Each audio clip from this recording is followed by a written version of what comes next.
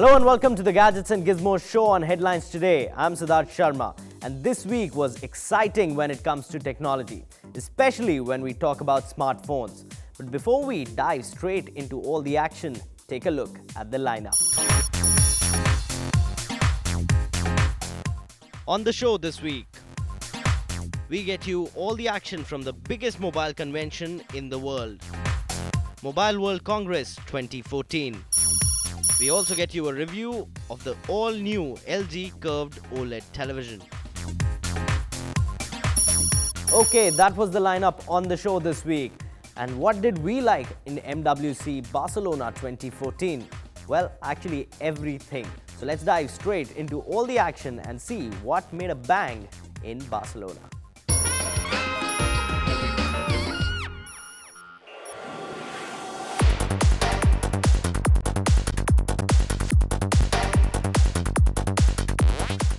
Nokia, Samsung, HTC, Sony, everyone was present at the biggest playground when it comes to mobile phones. MWC 2014, the mecca of next-level smartphone innovation. And all the big guns did not disappoint at all. First up to make waves was Nokia.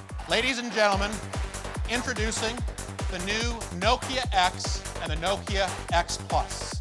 They came out with their new family members, calling them Nokia X family.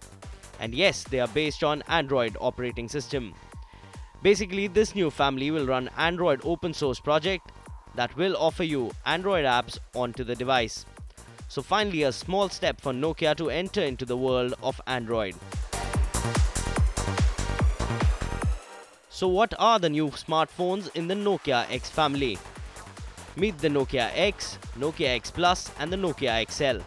Nokia X features a 4-inch WVGA display and is powered by a 1 GHz Qualcomm Snapdragon dual-core processor paired with 512 MB of RAM. Nokia X will have 4 GB internal storage with a microSD card support, 3 megapixel camera and a 1500 mAh battery. The Nokia X Plus looks identical to the Nokia X with a few changes. The RAM is souped up to 768 MB, and well, that's all to talk about in that. The Nokia XL on the other hand has a 5-inch display, a 5 megapixel camera, 1 GHz dual-core processor, 768 MB of RAM and 4 GB of internal storage with support of expandable memory card slot. All the phones support dual SIM and will not have access to Google Play Store. Instead, Nokia will offer its own app store, which will feature a combination of Android, Windows and its own apps. The Nokia X will be priced approximately 6,000 to 7,000 rupees, X Plus will come at a price tag of 7,000 to 8,000 rupees, and the Nokia XL will cost you around 10,000 rupees.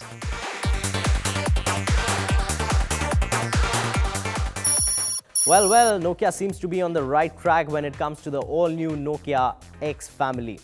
The phones are placed right between the Nokia Asha and the Nokia Lumia range. The Nokia X will probably reach the Indian shores by next month, but the X Plus and the XL will take a little more time to come to India.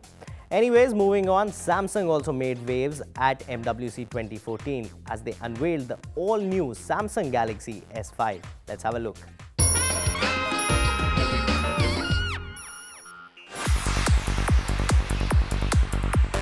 Samsung Galaxy S4 was a wonderful smartphone.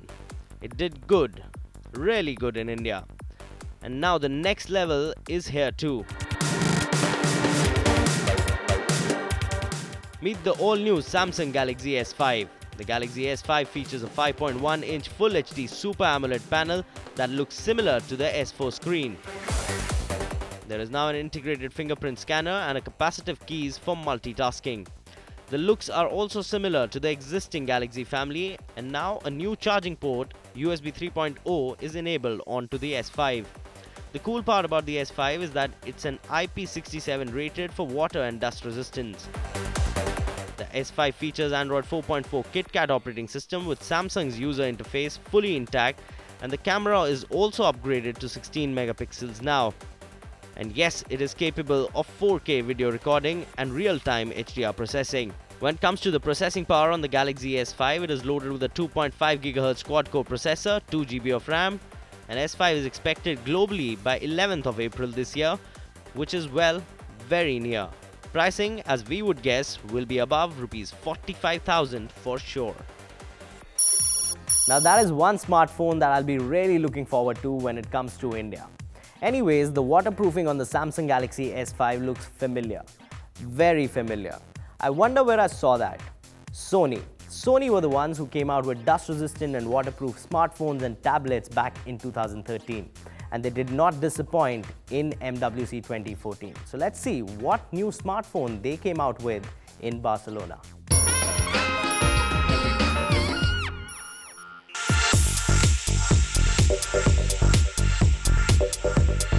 Sony unveiled the next level to their popular dust and water resistant smartphone. Meet the all-new Sony Xperia Z2.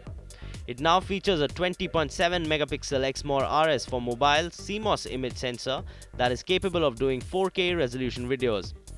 Xperia Z2 also supports a 5.2-inch Full HD triluminous display. When it comes to the power, it is provided by the latest Qualcomm Snapdragon 801 processor with 2.3 GHz quad-core Crate CPU. 3 GB of RAM and a 3200 mAh battery is also on board. Z2 will run on Android KitKat operating system, and when it finally lands in India, make sure that your pockets run deep, because this one sure looks like a winner when it comes to a powerhouse smartphone in 2014.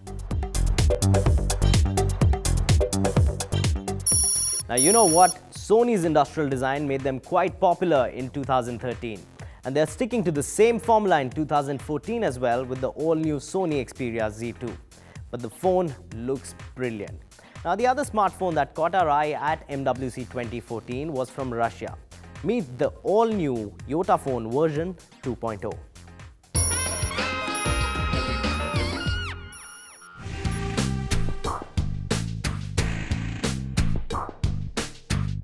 The dual-screen Yotaphone debuted in CES last year. But the new Yotaphone 2.0 features a 5-inch 1080p AMOLED screen on one side and a 4.7-inch 960 by 540 e-ink display on the other.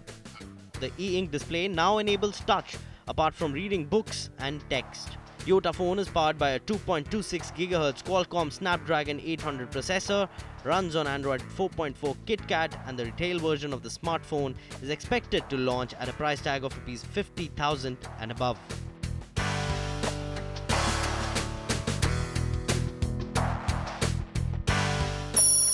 Now 2 screens on a smartphone. That is fantastic.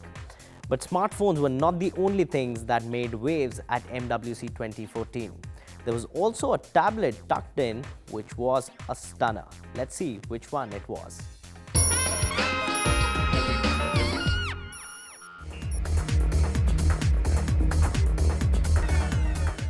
Sony was on a roll at MWC 2014. Meet the all-new Sony Z2 tablet. It is a super slim tablet, and yes, it is waterproof. Z2 tablet features a 10.1-inch display and a 2.3 GHz quad-core Qualcomm Snapdragon 801 processor with an Adreno 330 GPU. Sony says that the Z2 will charge 75% faster than the competing devices. The battery on the Z2 tablet is a 6000 mAh lithium-ion polymer battery that delivers 10 hours of video playback. You also get a 8.1 megapixel camera on the back that is capable of doing HD video recording. The price on the Z2 tablet is not yet announced, but it is landing sometime in March this year. Okay, smartphones check, tablets check. Now what about wearable technology? Now that is something that every tech company is investing in. And they did not disappoint at all in Barcelona as well. So let's see what all wearable tech were put on showcase.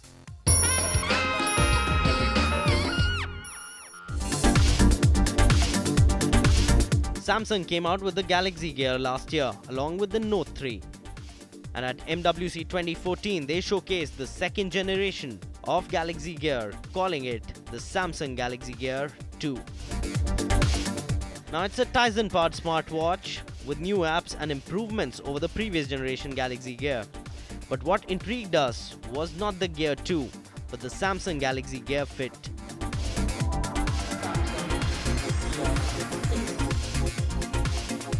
It's a curved band that looks like a bracelet. and has an OLED touch display as well. Gear Fit comes with Android notifications, water-resistant body, a heart rate sensor, and about 3 days of battery life. There is no phone call support on the Gear Fit, and it's more of a lifestyle wearable device. And when it finally comes to India, it should be priced a little over Rs 15,000 for sure. Huawei also came up with the TalkBand B1. It's a hybrid wearable that tracks your activities as well as makes you listen to phone calls. TalkBand B1 is also dust and water resistant and has promised Android and iOS compatibility. Now this is one gadget that we'll be really looking forward to for sure.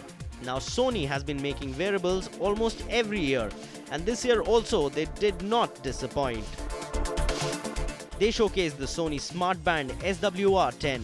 It combines an activity tracker, sleep tracker, and what Sony calls a life logging companion inside, and it syncs with the Sony Life app on the Xperia devices. The SWR10 SmartBand keeps a log of both physical as well as social activities. When it finally comes to India, this wearable is expected to come at a sweet pricing of Rs 12,000 or less for sure. Okay, I was in love with the Samsung Galaxy Gear, and I'm so looking forward for Samsung to get the Gear Fit to India. It looks one cool piece of wearable technology. And on that note, it's time for me to take a small break on the show, but you don't go anywhere because there's a lot more action coming your way on the other side.